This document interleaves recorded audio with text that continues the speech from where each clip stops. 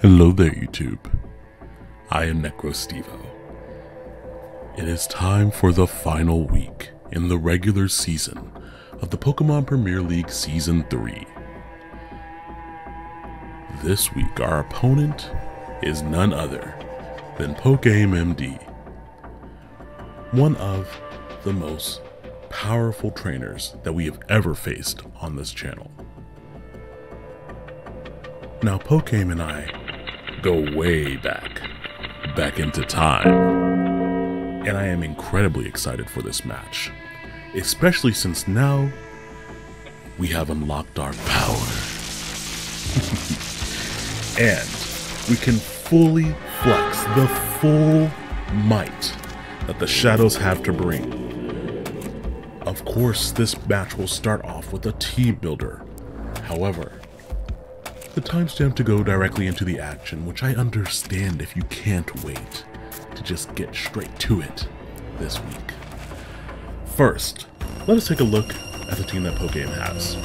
He has Urshifu in its Rapid Strike form, Screamtail, Thunderous Incarnate, Metagross, Entei, Overquill, Cyclizar, Arboliva, Piloswine, Sableye, and Eiscue. Last time in the Pokemon Premier League, our opponent actually had Regieleki. So going into the prep here, it was a little bit tough, but I wanted to go as unpredictable as possible with certain things. So thank you very much, Shroomraver, Vepsis, and everyone who chimed in there from the council as well. I appreciate you all. Now, for our team this week, we have a specially defensive Clodsire. That's right, once again, bringing Clodsire back. Third time is the charm. The past 2 weeks, our Clodsire has gotten immediately flinched and did not get to do what we wanted it to do.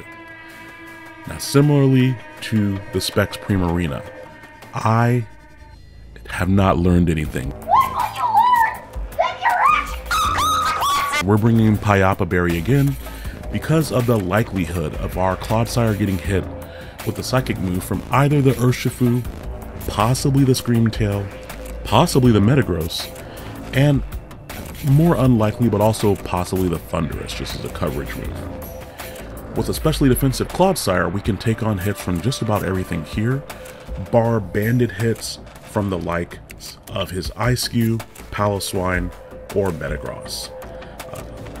Oh, I forgot to mention earlier that his Terra captains are Entei, which can Terra into a normal or a grass type, and the Arboliva, which can Terra into a fairy, fire, or poison type. Excuse me, forgot to mention that. Now then, our next team member is actually going to be our Darkrai. Darkrai, we are packing with the powerful choice specs. With pure coverage and pure power, enough speed to outspeed that Urshifu, we're just going to try to pile on as much damage as possible. After Darkrai, we have our weird, physically defensive Scarf Primarina. Primarina has the role here of being able to pivot in on the likes of Entei, Urshifu, the Piloswine, the Cyclizar, and to a lesser extent the Overquill and the Eiscue. I even included Overquill Hill because we have Flip Turn, and so we're able to get out of that situation if we need to, and that allows us to bring in someone more easily. But with Choice Scarf, we're able to 2-hit KO anything that is weak to Primarina's moves, and even neutral damage here goes a long way. I did go with the max defense because the likelihood of possibly bulk up on the Urshifu, the Overquill, and the Urshifu can both use Swords Dance as well. Entei can very easily run Terra Normal Extreme Speed, or Terra Grass, Terra Blast, or even Trailblaze, and being able to take those hits better and surprise him by outspeeding him is going to be a way that we can utilize Primarina in this matchup. Speaking of choice items, our third choice user this week is our Annihilate. Annihilate will be held with the Choice Band. Annihilate has enough speed for a max speed Overquill with the rest into bulk, and Choice Band here with our regular stab type attacks is really nice.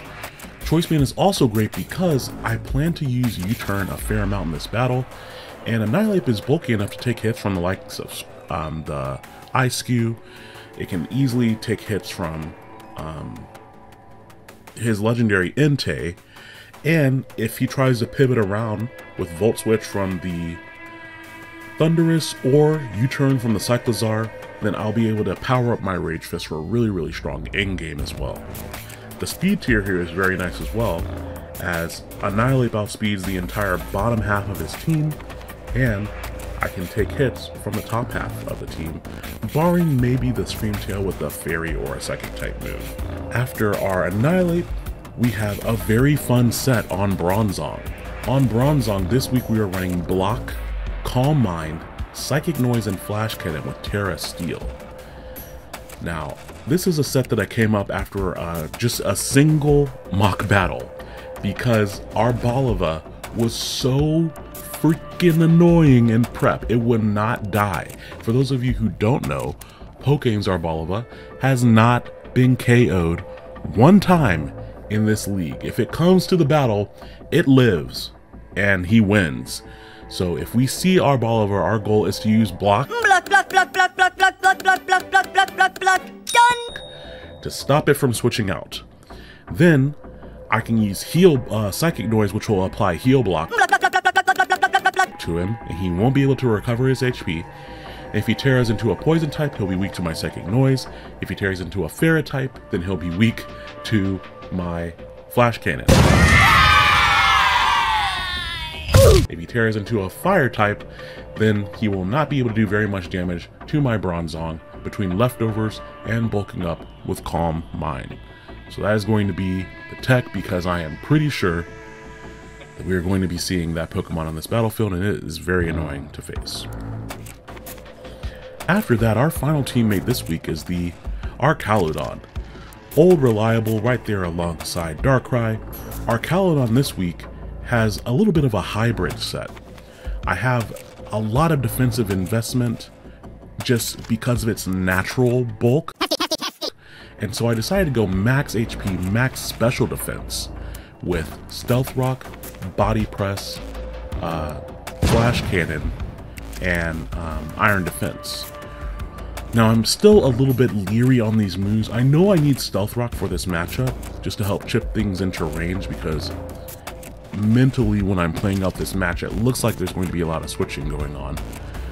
But I do think that I can pressure him to stop being able to set up things. Now, I might swap Flash Cannon to Heavy Slam for this battle, because Heavy Slam is so much better against the Screamtail when it just comes to raw damage output.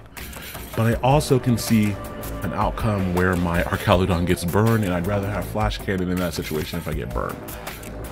Especially with things like Sacred Fire having a 50% chance to burn from Entei, I can absolutely see that happening. So I might swap that, but for right now, those are the moves that we have on it.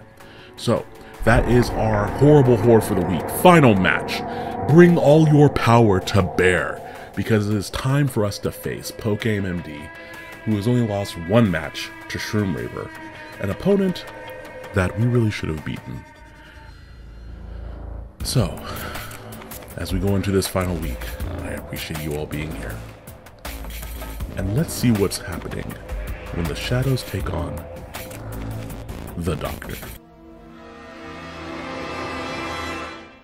Doctor Who? Back to adventure. It is time for the battle. You can see here that Pokegame has elected to bring his Urshifu Rapid Strike, the Sableye, the Entei, which can Terra into a Grass or a Normal type, Piloswine, Ice-Skew, and Screamtail. I admit that I was a little bit surprised here to see the Ice-Skew, the Sableye, and even to a lesser extent the Piloswine. Piloswine I do understand, because if he didn't bring a ground type and I brought Regieleki, that would kind of slap his face in. So, which is exactly why I left Regieleki bench. And I did have an iteration of this team that had a Regieleki and Grafai just exploding, especially because I don't know if he'd bring in his ghost type on Regieleki. But even if those things did explode, they wouldn't do that much damage to the Piloswine anyway. I exploded! So Pokegame, I have been waiting for this moment for so long. Let us start the battle. Now we lead with Annihilate here. Annihilate has great neutral coverage against the entire team and is really only threatened out by a lead Screamtail, and even then, it is very likely that I could 2-hit KO a Screamtail if he were more specially defensive than physically. Now here he hard swaps out into his Ice Cube, and I was afraid of getting burned, and so I also hard swapped out. Either I expected him to go for the Will-O-Wisp or to go for Sacred Fire, and I'm not playing around with the opportunity to get burned. Do they burn? No, they don't burn. By either one, because I need Annihilate's power in the back. Now in this matchup, for those of you who don't know how Ice Cube works, if it has its Ice Head on, apply directly to the forehead. Head on, apply directly to the forehead. and it gets hit by a physical attack, it negates the damage and it loses the Ice Head, but special attacks go right through. Now you can see, number one, we're faster, so he knows that I'm Choice Scarf now. But that double edge did a ton of damage, which means that he is Choice Banded.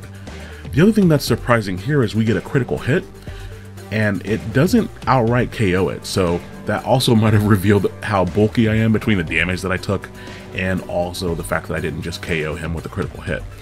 So since we didn't KO him, I don't know if the crit ended up mattering in the long run. He just continues to go for a double edge. I could have gone back out to Annihilate here, but if he happened to be something weird like a Silk Scarf, that also could have been a damage roll in there, and I really didn't want to go out to Annihilate and take like a Liquidation or Ice Spinner from him. So we go out to our Caludon, and since he's at such low HP, I decided to put up my Stealth Rocks, meaning that if he doesn't have a way to remove these, and his Ice Cube is not carrying the heavy duty boots, which I think it is not, then it will die when it comes back onto the battlefield. Here, once again, worried about being burned. And so I decide to take the opportunity. I was going to swap back into Primarina and go for a Moonblast, but I wanted to go ahead and get the Terra option off with my Bronzong. Bronzong is a great Terra captain and I really look forward to utilizing it in the future, but there have been a couple of matches where it kind of is a liability until I Terra it. I almost clicked block here, which would have been funny because that would have been a waste of a move, because ghost types cannot be trapped on the battlefield, and so you can see me scroll on down to the block, and then just like when you're on, you know, social media, Let's block everyone that annoys us. I decided to not block him, you know. We're just gonna mute him, let Sableye scream into the void. That's gonna be okay. Now here, we do go for our Terra Poison, which means that we have much less to worry about in terms of like the Entei and fire type moves and things like that. And we're gonna go for Calm Mind, not knowing what this wants to go for. You can see that he starts setting up his screens. And I was like, oh man, that's not good, because that means something in the back wants to come in and set up. I really wanted to bring Screams Regieleki to this matchup, but I felt very certain that he was going to end up bringing his Piloswine, so I'm happy that I made that call. Now here I clicked Calm Mind again, thinking that I wanted to grab another Calm Mind in order to match the screens, but he goes for Encore, and I was going to do it anyway, okay? You don't get to tell me to do it again when I was going to do it. I clicked it, okay? You can't make me do it. I clicked that Calm Mind. I guess it's like RSD or something. But anyways, we decide to swap out into our Annihilate here, expecting him to either go for a coverage move or to swap out himself. Sableye can also use different types of status moves there, so that was a little bit of a risky swap. But here, I figured that I could take a hit and then hit him back with something else coming in for free, but he surprises me with me being faster. And so I was like, ah man, so that just means he's super duper bulky. Hefty, hefty, hefty. And since my Annihilate is faster, that is good, because when the screens go down, that means that I can outspeed him. But that, in my mind, meant, does that mean he's going to set up like Trailblaze and Swords Dance and then just have two good coverage moves? Because that's going to be really annoying. So I go out to Clodsire, and this is the tech. The Payapa Berry and the counter. That's right. We're going to lessen the damage that his Zen Headbutt does, and it doesn't matter that the screens are up because... Oh, he crit. That's okay. It doesn't matter. We flinch again. How dare you? I don't understand. Clodsire, my friend, I am so sorry that this keeps happening to you. It's partially your fault, because you're pretty slow. But I suppose I could set up some sort of trick room. That sucks. So you all are probably wondering why this battle is so short. His +2 Urshifu behind screens outspeeds my whole team, and he can one-shot my entire team. The only thing he probably can't one-shot is the Bronzong, and that's because he's forced to go for Zen Headbutt. And you can see there, I take a long time trying to figure out what the heck to do here. Because what am I supposed to do, right? He gets another speed boost with my Choice Scarf Primarina on the field. And I was just like, oh man, this is not how I wanted this battle to go. Are you I had the tech too. I had the counter on deck, and now we're in a position where I'm just trying to stall out the screens, and I have to sit here and sacrifice every single person on my team. This is not the 6-0 we wanted. This is the reverse, because I haven't KO'd anything. He has an Ice Cube that'll be KO'd as soon as it comes back in, but oh man, we're just waiting for the screens to go down now. He's faster than my Darkrai. He's faster than my Annihilate. He's faster than my Primarina. All of them get one shot and just go down because he has doubled his attack with the Swords Dance. And yeah, so this is kind of going to just be the game here. I decided to bring in Bronzong and go for Psychic Noise. Oh, I did live the Zen Headbutt. And because of his defense drops from all the close combats, alright, we at least did not get completely 6-0'd. Now, there was a moment during prep when I was still trying to figure out what to bring. And I realized that I was prepping to not lose. And ladies and gentlemen, that is not the way to do it. You have to prep to win. So that was a mindset swap for me when I was prepping for this match. And that's what made me switch up my set on my Arcaludon. Now, at this point of the battle, all I have left are my 2 Steel Titans here.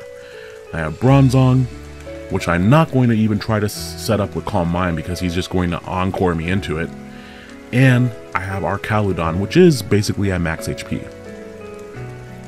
On his side of the field, the only thing that he has lost is his Urshifu, and Ice Cube, if it comes in, it'll die to the Stealth Rock. Ladies and gentlemen, friends and foes, all of our supporters and our deniers, we are not out of this game yet. With Arcaludon's ability, Stamina, if I can get enough defensive boosts, then it is possible for us to at least knock out a few more of these Pokemon. So you better believe that that's what we're going to try. Now, you see how little damage that low kick does, but how much my Heavy Slam does. That is exactly why I swapped it to Heavy Slam before this battle. That's one of the big benefits to breeding your Pokemon. If you need to make adjustments after the team's been genned, you know how to go make those adjustments. So shoutouts to all the breeders out there. Breeding Steven sees you, and we appreciate you. Oh, lovely. Lovely. We are able to take down the Sableye here, but unfortunately he does go out to his Ice Cube just to get a free swap in. Heavy Slam is just going to whiff, which thank goodness that's not one of those moves where if you keep going and crash, because it's like if you sit down too hard or you miss the chair, or like your dog runs by and knocks the chair out from underneath you. You end up heavy slamming the ground. We don't have to worry about that because Arcaludon is built differently. Screamtail does come in here and takes some Stealth Rock damage, which I was happy to see because we need that for the role depending on how defensive it is. And the screens are still up, so he has plenty of reflect and light screen turns to work with here.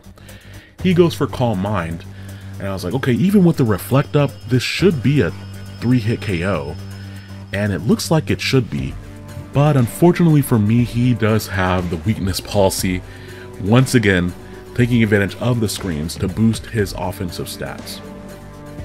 He goes for Stored Power, and because of our specially defensive investment, remember, careful, max, we're able to take that relatively well. And every time he hits me, it just makes it harder for his physical Pokemon in the back to do any damage. We're now at +3 on our defensive stats. And he continues to go for the Stored Power, and once again, we're going to get another defensive boost. Now we're able to take down the Screamtail, and this is what happens when you use the true name of the Velvet Man. It unlocks a power.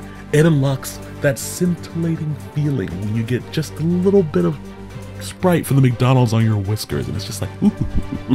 I dropped my phone in McDonald's Sprite, and that motherfucker started charging! Absolutely scintillating. Now all we have to do here is outlive this Entei, which will be very difficult to do because he can burn us with a Sacred Fire.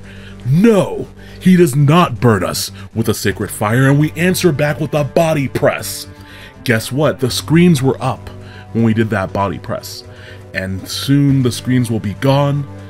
But the real question is, can we take another hit? The Reflect is down, so I definitely KO him. We can take another hit. Hit me. Hit me, Entei. Let's go. Arcaludon, Sterling, my friend, you are bringing this back. Brilliantly, darkly, the most amazing way that you can. We have very little HP, but how much HP do you need when this is the power that you have? Now, Sableye comes back in, and because Sterling got the rocks up earlier in the battle, it dies immediately, which is good because now I don't have to worry about Palisade living a Body Press through Reflect. And so one final Body Press means that even though Clodsire got critical hit flinched, we're able to come back and take a victory against the LA Wakers.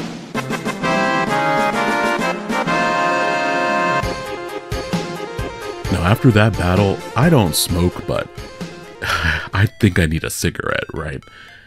That was such a great battle to go out on. And Pokegame, I've said this to you many times, but I really, deeply, truly appreciate your presence on YouTube and the things you do for this community. So it was an honor to battle you. And it was also an honor to get critical hit flinched, because it made the comeback story that much more sweet. And really, at the end of the day, don't we all deserve something sweet? Now you all will be pleased to know that this does not damage Pokegame's chances of getting into playoffs. And unfortunately for us, the Victorian Shadows will not be in the playoffs of Season 3 of the Pokemon Premier League. I will have a recap video for the season, as I saw several other coaches doing them. Shoutouts to Gravy, because I really liked the format and how he did his. And I also like the breakdowns that Numb Nexus does at the end of his battles as well. But this season felt so much better than last season of the Pokemon Premier League. And I don't know if it was just because I was so out of practice last time, but once you unlock that power, once you know the true name, it's like, for those of you who watch Bleach, once you know your Zanpakuto's true name, you can really tap into that power. So you see what happens when people start just flippantly throwing around my name, the Velvet Man. We are here. And up next, we'll have plenty more planned for anyone who thinks they can step into the shadows and not get lost. Thank you all for watching us this season. Keep an eye out for my recap video. And of course, we'll be back for Season 4 of the Pokemon Premier League. Have a good night and sweet dreams.